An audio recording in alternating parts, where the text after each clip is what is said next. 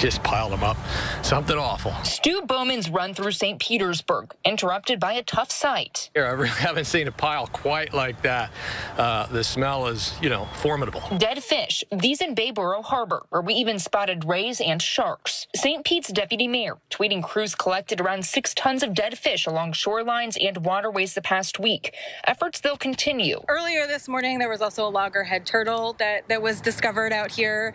So we're just continuing to see reports of significant amounts of dead fish up and down the coast of Tampa Bay, unfortunately. Maya Burke is with the Tampa Bay Estuary Program. We're not really seeing significant trends in terms of low dissolved oxygen, and so this points to brevetoxins that are the result of these high concentrations of red tide that are killing these fish species. FWC says it's possible recent wind and rains could have exacerbated fish kills from water quality changes or bloom conditions, or winds and currents could have concentrated dead fish in certain areas. They're sampling to learn more.